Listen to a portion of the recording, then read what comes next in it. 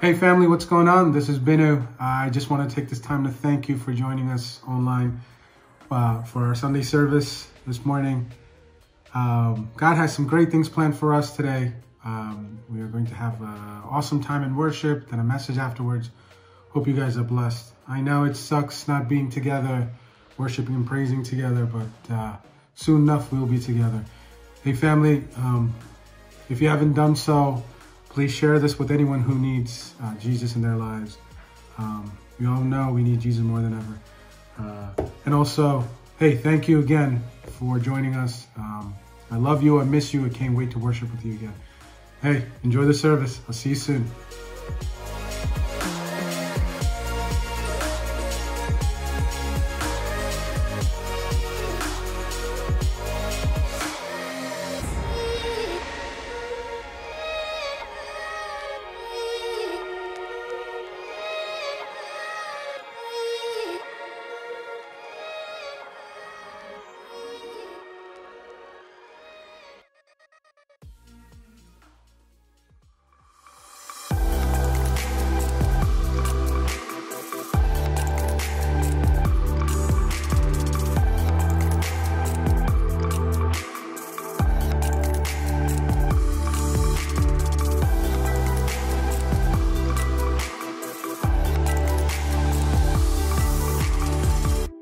Good morning. Welcome to Bethel. We are so glad to see you today.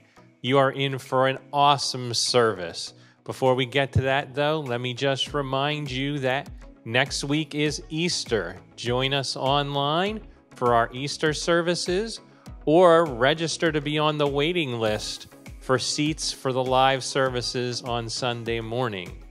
And don't forget that on Wednesday, we have our final Zoom prayer meeting of this month. So join us for that. We're going to be doing corporate prayer together on Zoom. Today you're in for a great lesson from Pastor Trey, and he's going to finish up the series on Habituals, and you're going to be just astounded with his object lesson and everything he does. We thank you for joining us. Have a good service.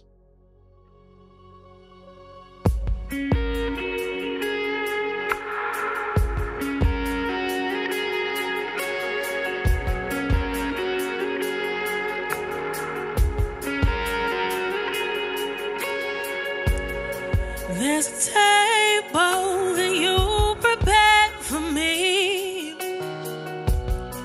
in the presence of my enemies. It's your body, your blood you shed for me. Said this is how I fight my battles.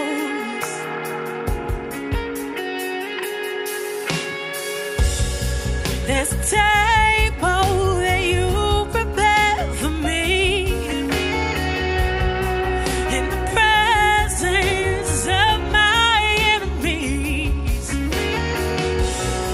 It's your body and your blood you shed for me. So this is how I fight my battles. And I believe you overcome it.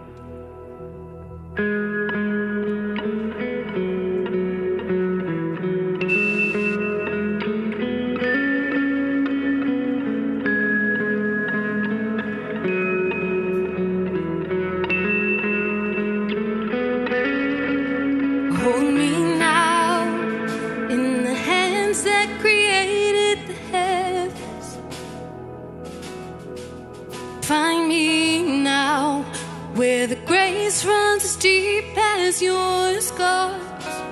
You pull me from the clay. You set me on a rock. You call me by your name. It made my heart whole again. Lifted up, and my knees know it's all for your glory. That I might stand with more reasons to sing than to fear. You pull me from the clay. You set me on a rock. You call me by your name. It made me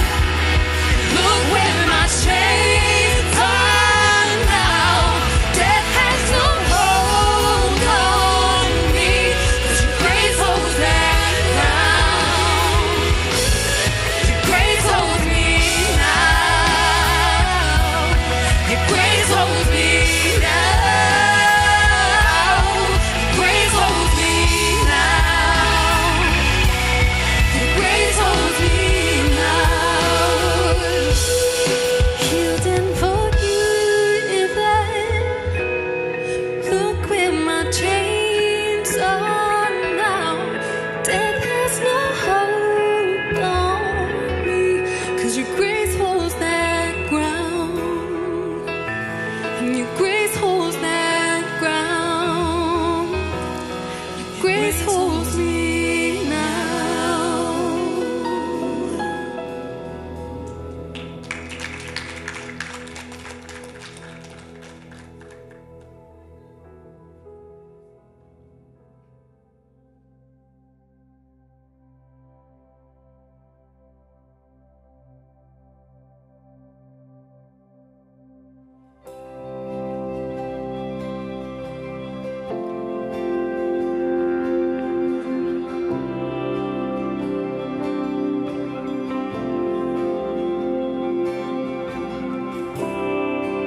Worthy of every song we could ever sing.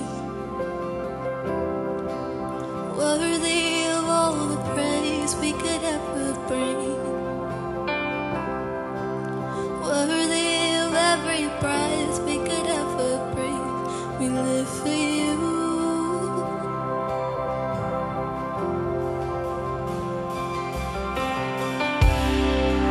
Jesus, the name above every other name. Jesus, the only one who could ever save. Worthy of every breath we could ever breathe. We live for you.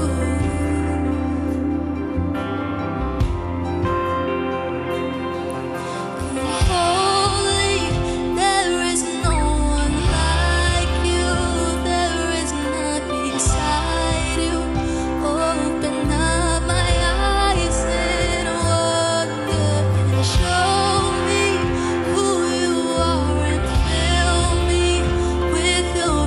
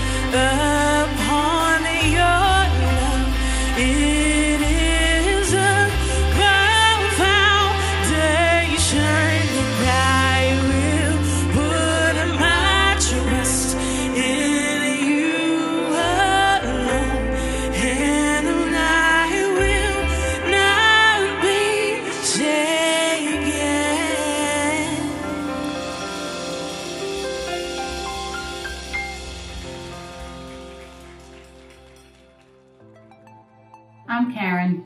And I'm Al Andrews. We've been at Bethel for 26 years, and I serve in V-Kids. When I met Al, I was a single mom, but I always gave to the church, even when it was really hard, and God always provided. Early in our marriage, we decided we would continue returning the love and mercy God has showed us. Through tough times and good times, we gave regularly, and God always blessed us. 2 Corinthians 9:7 says, "Each of you should give what you have decided in your heart to give, not reluctantly or under compulsion, for God loves a cheerful giver." We invite you to give generously, also because God is generous. Lord, as we give our offerings, may it be a sign of our love for you. Amen.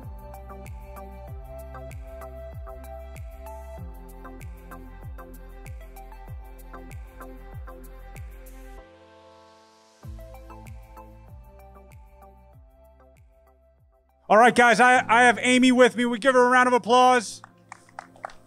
So, Amy, we know that you're a follower of Jesus Christ. Yes. What brings you to this place today? Why are you going public with your faith? I guess just because it's been years of going through different things. I'm a cancer survivor. So I started coming here. Daisy's brother's wife actually invited me in 2014. Awesome.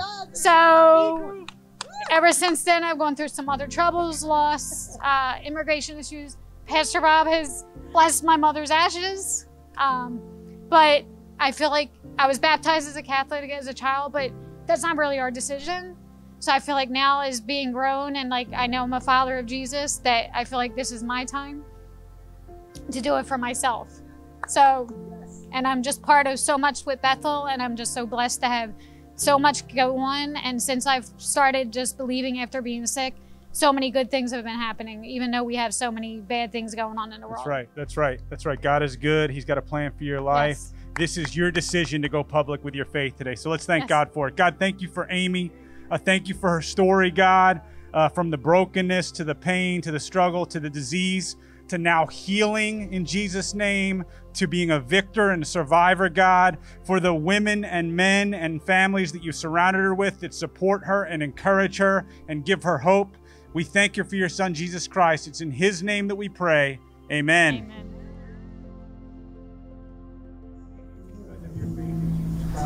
Death and resurrection. We baptize you in the name of the Father, and the Son, and the Holy Spirit. Amen. Amen. Congratulations.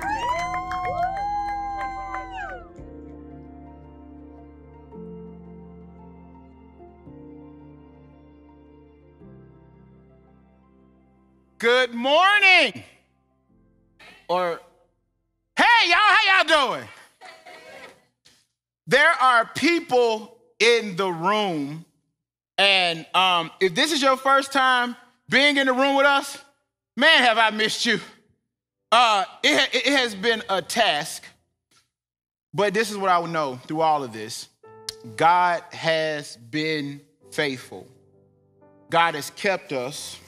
God has not forgotten us. And what God has for us is still so much more. One of the things I want to say is, I know we're in this series called Habituals. We're asking, are we forming spiritual habits or are we just performing spiritual rituals? And here's the thing. One of the things I've said quite a few times that other pastors have said is that God is not confounded to a building. God is bigger than a building. God is bigger than a worship service. God is bigger than any of that. So I have to give a balance, though, because when you hear me say that, you may assume I'm saying, so the building don't matter.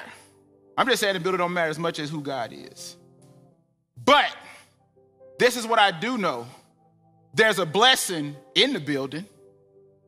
Here's what I do know. There's a blessing in the services.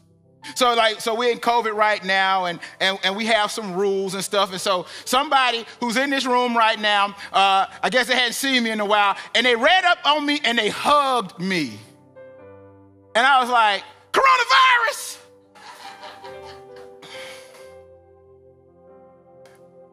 But let me show you something, because in that moment, in the Bible, Scripture talks about Jesus healing a leper. And it says that Jesus touched the leper. And can I say, in that moment, I completely understood Jesus and that leper, but maybe not the way you think. See, here's what I know. If I can be completely honest with everyone, you at home, you in the room. This has been one of the most challenging weeks of my life, hands down. It started on Sunday, and it just came in wave after wave after wave. So what I thought is if I could just get to the platform and preach, because you know what? Up here, this is my safe space. Like, I got this. This right here is where I'm comfortable. So if I could just get to the platform, then I could be healed. The leper went to Jesus and thought all they needed was to be healed. And the scripture says that Jesus touched them. And Jesus didn't just heal them, Jesus made them whole. See, what happened was people would say, ooh, they dirty, stay away from them, And Jesus said, I'm gonna break the rules, not to just get you healed, but I'm gonna make sure you're whole. That person don't know how much I needed that before I could even get up here on this platform, they were Jesus and I felt like the leper, and they came to make me whole. God used them. See, this is why we're pushing so hard to get back in this building. This is why we're pushing so hard to get back in this room. This is why we're pushing so hard to get back into community with each other, because guess what? A sermon is good and you can be healed, but guess what? Community is where we find our wholeness. God works in and through people. And I just want to stand up here and say, some of these people in the room right now, that God used you in an amazing way this week. And you'll never know. In the same way that God could use you to help me, God wants to use you to help so many other people. See, it's not just about having an Easter service. It's not just about getting folks in the room for Easter so we can say we did something. We believe that what happens in here sets a platform and a stage for God to do something not just out there, but in the hearts of those in here. And God works in and through people. And guess what, Bethel? God wants to work in and through you. So, as the devil can see my shirt, not today, Satan. Not tomorrow, Satan.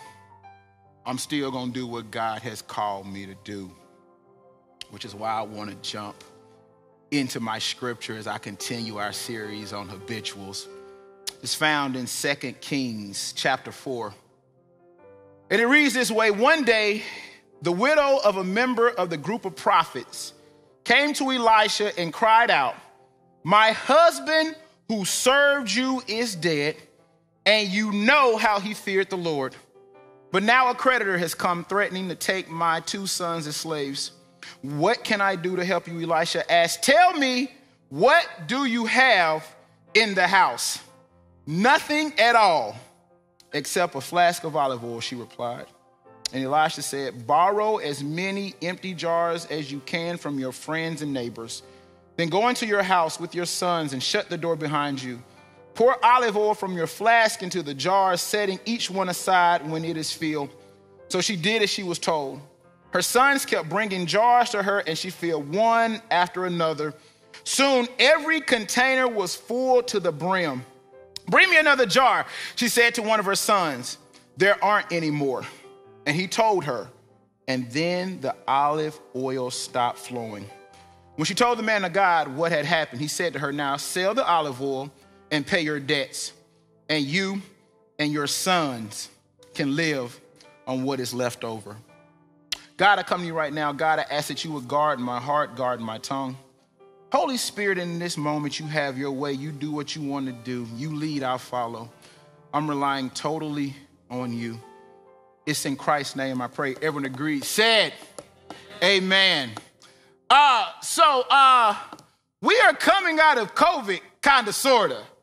And one of the things that I have missed the most is eating out. Y'all like, yeah, I knew you like to eat. Man, forget you. I hear you. But that's one of the things, like, you know, my family, we would travel quite a bit, and so we always want to find new restaurants, date nights with my wife and I. Let's find a place we've never gone, may even hate everything on the menu, but we said we got an experience. Like, that is the funnest. But one of the people I enjoy eating out the most with right now is my son, Jordan. Jordan's up there. I'm looking at him right now, because here's what I've learned about Jordan. Jordan is 7. And Jordan has found out about a thing in a restaurant called a refill. Okay, so what Jordan knows is, and he gets it from his dad, okay? That's what we do. We enjoy sweet, sugary drinks, and the Lord is working on me to take that away from me. Hallelujah. But one of the first questions he asks when he goes into a restaurant is he says, what can I get to drink? And are there free refills? Now, here's the thing about Jordan, though. Sometimes, he's 7. So, he's not a finicky eater. The boy, he'll eat anything, but sometimes he will overeat and he will not touch the soda. And me as a dad, I've hit that age where I'm like, boy, I paid for that. You better drink that and you better get that refill. And so what will happen, though, is Jordan may just drink a little bit of it down, and he'll say, well, why don't they come and refill my cup? I'm like, well, Jordan, you haven't drunk what you have, but there's space. And I said, well, Jordan, here's their concern. From a restaurant standpoint, they think you're going to waste it. So until you drink that up, they're not going to give you any more. Now, once you finish, they'll give you a refill. But until you use what you have, you can't expect for any more. Now, I tell that story, and I say it that way because here's what I found. One of the things that's kind of cliche in church is we're talking about growth, and we're talking about God doing so much more in and through us, and that is the point. We're trying to get to a place of becoming disciplined disciples. But some of us are asking God to pour something into us, and we have not effectively used what he's already given us. We're saying, God, give me more, give me more, give me more. And what is happening is the front is we're full, but nothing is overflowing. We're just stuck. A couple of weeks ago, let me set it up for you. Under our kitchen sink, I'm a great husband. Let me just throw that in there. And so what I would do is I would buy my wife flowers a lot of times when I would go out of town. So consequently, we have a lot of vases. We got more than one vase under the sink. And so all these more than one vase is under there. And what was happening is the water from under the pipe for some weird reason started leaking. And it started to fill up all these various vases. And the water sat there for so long, we didn't know, but all of a sudden, we started to have a smell, a little bit of an odor from up under the sink.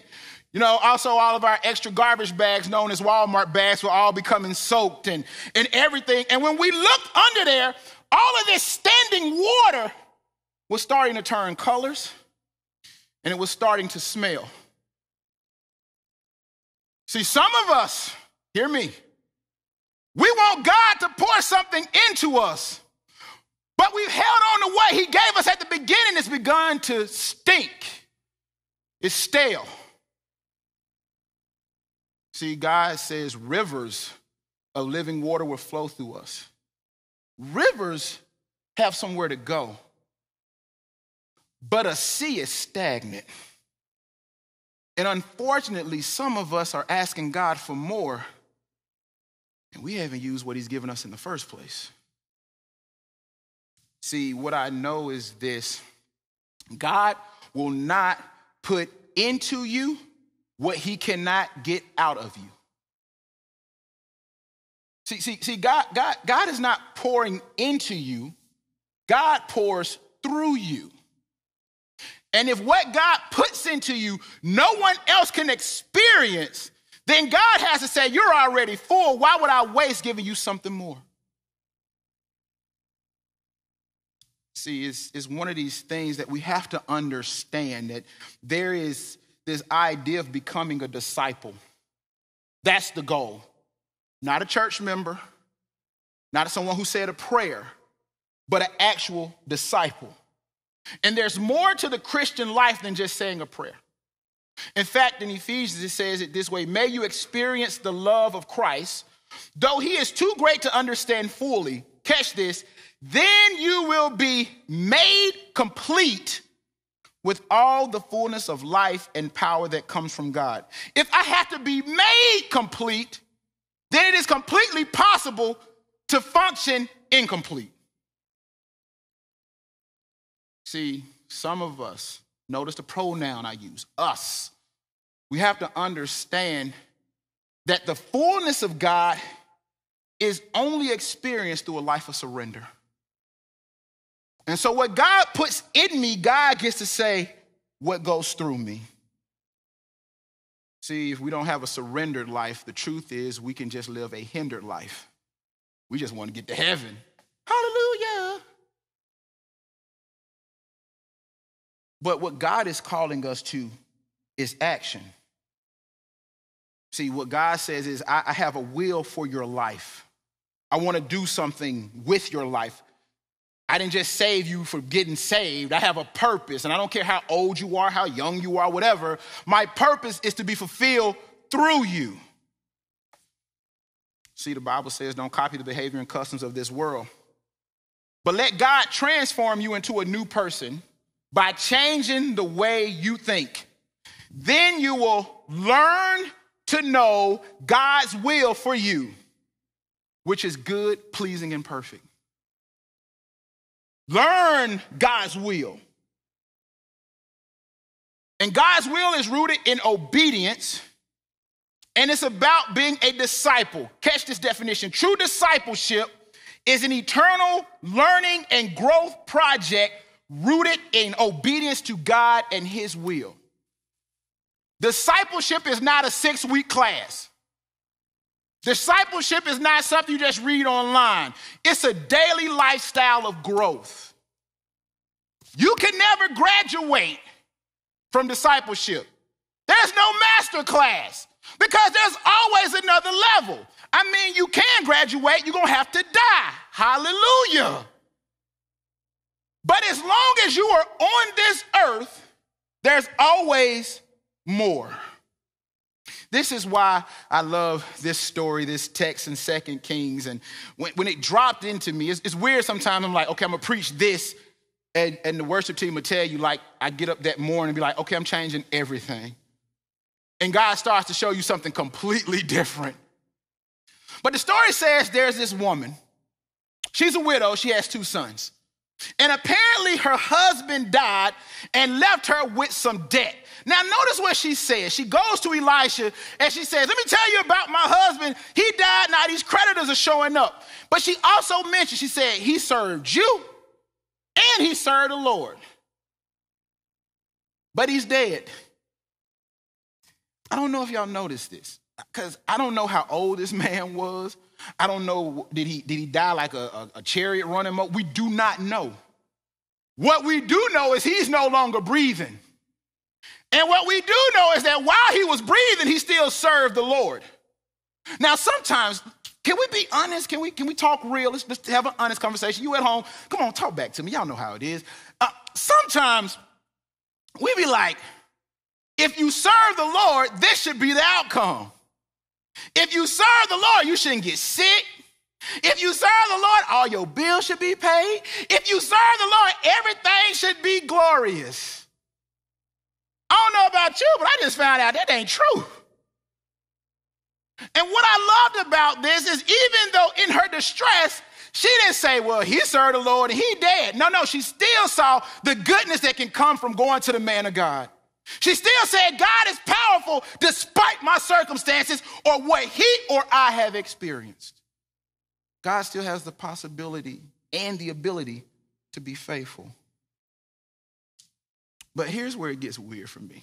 Let me tell you this. She goes, and the prophet says, what do you have in your house? She's like, I ain't got nothing. Just got some little oil. And she's like, I can't even have a fish fry with this. This ain't enough to do nothing with. And he says, this is what I want you to do. I want you to go and ask your neighbors and your friends for some pots. Now, I don't know about you, but this is where he kind of lost me. I don't want everybody in my business.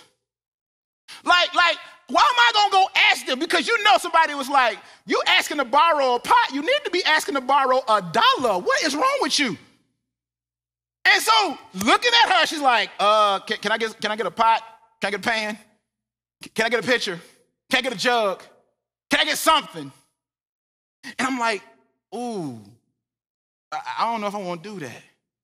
Now we know how the story ends, but let's play along with this for a second. What would happen though if she said she went to the prophet and the prophet said, hey, go and ask your neighbors and your friends for a pot. And she said, amen. And she went home and sat down. You would look at her like she was crazy. True or false? Like she didn't heard what she need to do and she don't do it. Sounds kind of asinine, don't it? Or does it? Because many of us hear sermons on what we need to do. Oh, we know that God wants us to forgive. We know that God wants us to walk in love. We know that God wants us to get out of that bad relationship. And we can say, preach, hallelujah, amen, and don't do nothing different. So as crazy as this person is, we would look at her like, what's wrong with you? You got direction. I have to look in the mirror sometime and say, Trey, what's wrong with you? You got direction. See, sometimes I've learned that obedience is always inconvenient. Obedience is not easy. It is a whole lot easier to hear a sermon. It is a whole lot easier to hear correction. It's a whole lot different than to put it into play. God said it, or Jesus said it this way, even more blessed are all who hear the word of God and put it into practice. Be ye not just hearers of the word, but doers. Even if it may make you feel a little uncomfortable. Even if it don't, like I said, God, he could have done it another way. He could have said she go fill up her sink. But no. Obedience is what gives us the breakthrough. See, here's the thing. We can hear a whole lot of stuff, and sometimes we get confused and we assume that growth in church is about getting more information about God. I know about God. I read about God, all that type of stuff. Can I help you out? The devil knows about God. The devil even knows scripture, and it has done him no good. In fact, the Bible even says that the demons know who Jesus is, and they tremble at his name.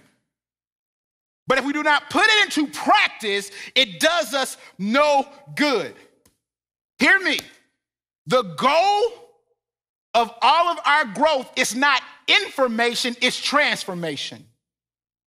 If we do not do something different, all we have done is heard a good thing. See, it's not optional, it's the requirement. Y'all have all heard the scripture. Obedience is better than sacrifice.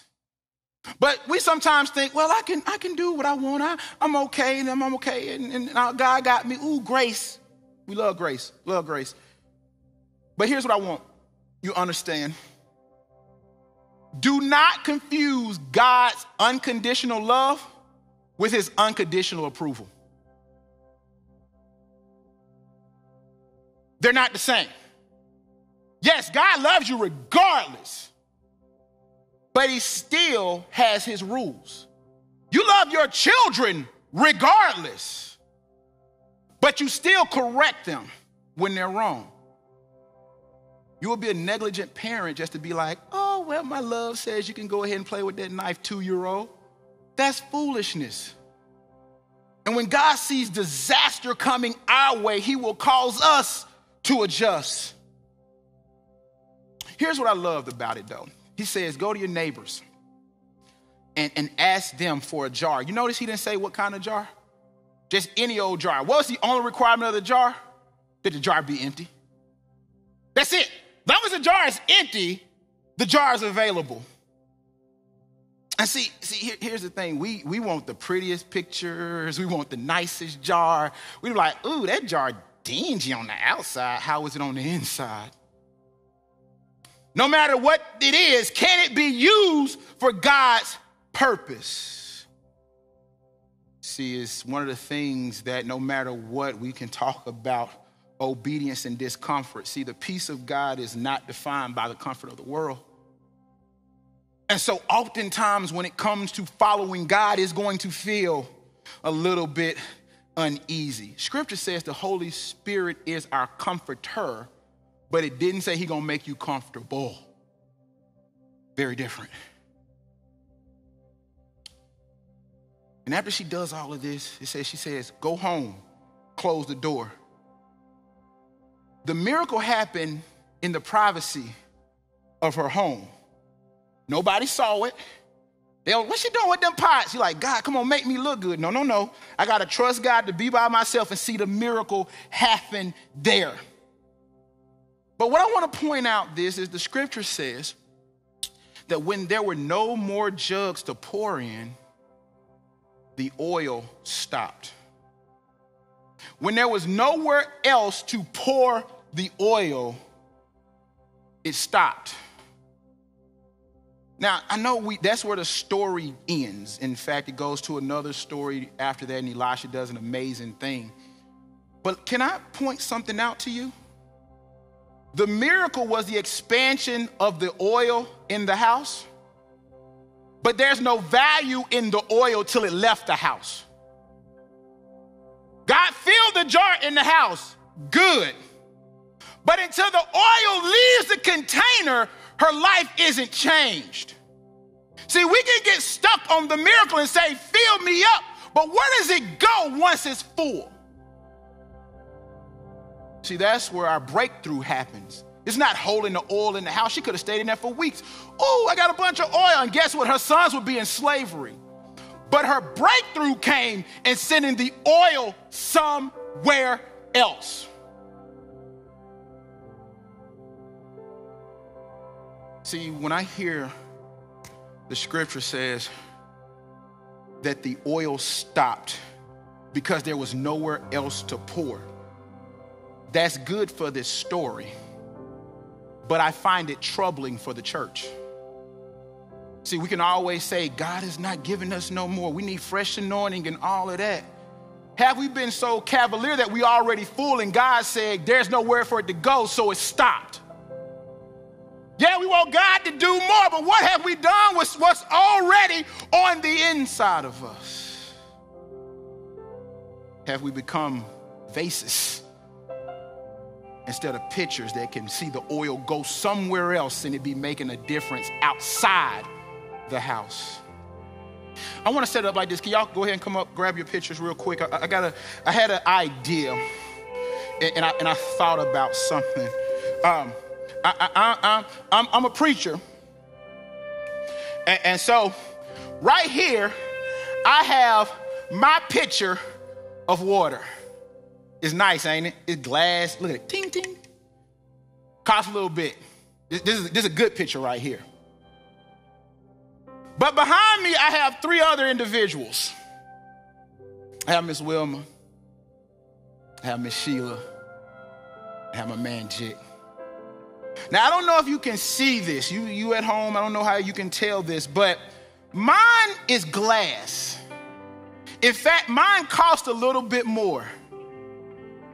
Theirs is plastic. It's the cheap stuff. But I want to point something out to you, because you can look at my glass and assume that my glass is more special and it's more valuable. Can I point something out to you? When I look at someone like a Miss Wilma don't like for us to brag on her, so I'm going to keep it short in that this is one of the most awesome women I've ever met.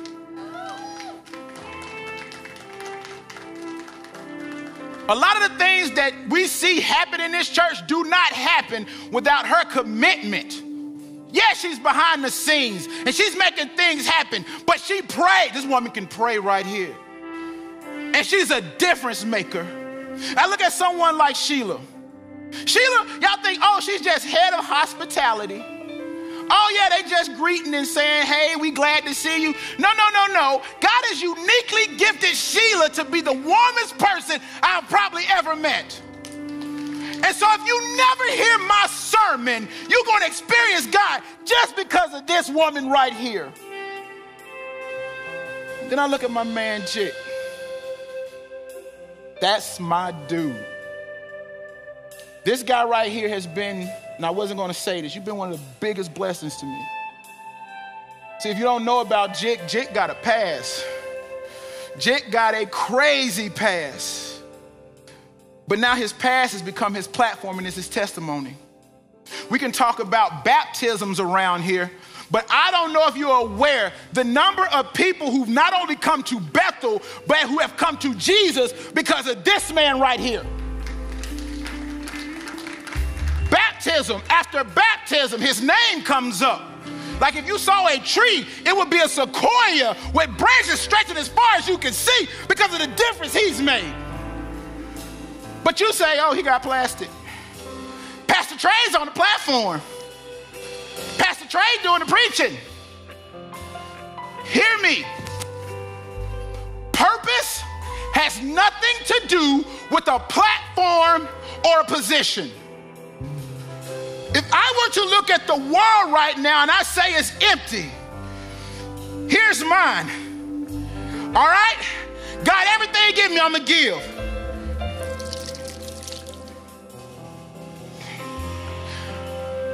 If I gave everything I had, it's not going to make a difference. If I give all that I have, it's not going to make a difference because you got caught up on the glass, they got plastic. But do you see the amount of difference they can make in them? Do you see the volume that they can make? See, we think this is quality. No. These people have fruit. And if I were to say to them, come here, y'all listen, this is our task as a church. We want to win as many people in this empty world. And I'm all tapped out. But Jik, come here. Sheila, come here. Miss Wilma, come here. What God has put in you, can he trust you to pour it out? And look at this. An empty world begins to look a little bit differently and begins to fill up with the love of Christ. No. Not just what God has in them, but their willingness to pour it out. But we're not done yet. See, when we talk about growth is not just information. Growth is about capacity. Growth says, I can start with a little measuring cup of faith. And then God says, you know what? You've been faithful with that. Let me give you a little bit more.